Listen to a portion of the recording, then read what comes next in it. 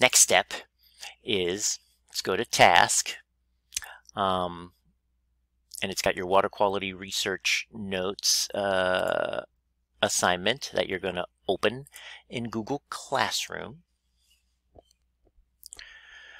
But instead of opening the document that's being generated right now, remember, when you click on a Google Classroom assignment, if the teacher, like me, shared a document with you, especially if we had it make a copy for everyone, it takes a second or two to generate it. But for this one, I'm going to want you to go to Add or Create, and you're going to do Sheets.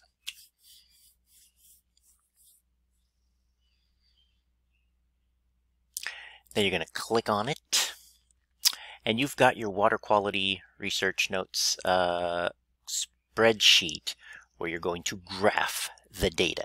So here's what we have now. We have this with all the data, and we've got this where you're going to graph it. And this is great because spreadsheets really help you graph data and make really nice graphs. All right, so first thing I'm going to start with is the x-axis, and we're going to make that the year. So I'm going to call my x-axis year, and my y-axis I'm going to make each one of the parameters. So let's start with the first one, dissolved oxygen. I'm going to call it D.O. For dissolved oxygen, and then I'm going to put in parentheses the unit of measure. Now, how did I know it was mg/L? Well, very simply, it says it right here, mg/L, which stands for milligram per liter, which is also known as parts per million.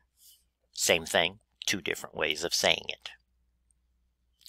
Now, the years, we could start with 2002 all the way to 2003. And let me see if this trick works. I'm going to go down. Yeah, look at that. Did you see what I did there? Let me do that again.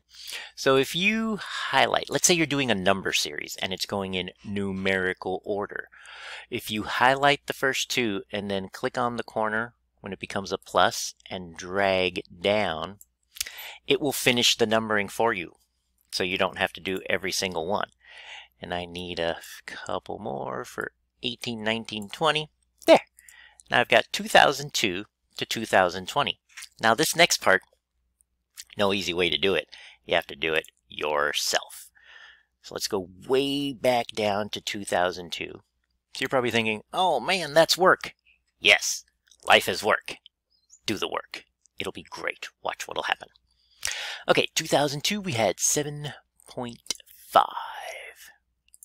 milligrams per liter of dissolved oxygen in Chimacum Creek.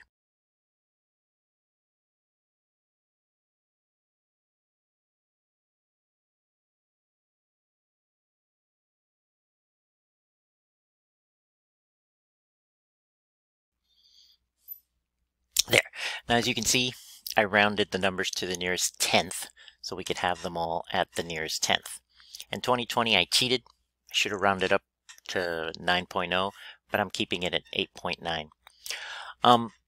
And just make sure your data is accurate. You don't want to get a graph that is wrong.